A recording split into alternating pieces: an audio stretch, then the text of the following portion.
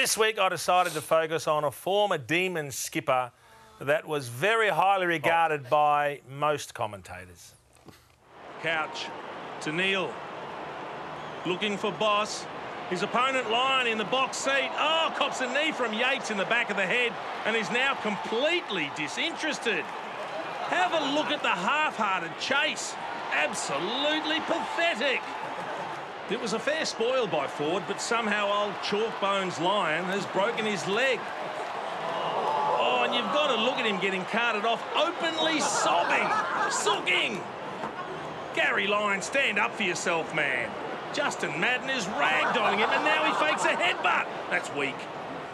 Farmer handballs over the top to Lyon, who commits the cardinal sin of turning his back on play and destroys any chance the D's had. Oh, look at poor old Neil Baum. Probably saying to himself, how could anyone win a game of football with Garry Lyon in the side? And it's hard to disagree. He just can't play. Ball spills to Uze, who kicks the goal.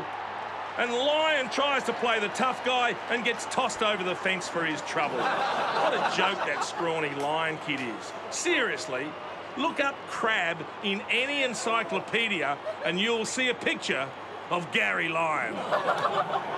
The Hawks go forward, marked by Lyon. Oh, gets a little reminder from Brereton and acts like he's been king-ed. Herman now goes forward for the Blues and finds Dennis. Oh, a cowardly shot from Lyon. That will be 50. What a weak dog act from Lyon. Well done, son. You just cost your team the match. Nothing to do with it, Garry. I've got nothing to do with it. That is terrible. It's all in good fun. Everyone takes it in the spirit that it is intended.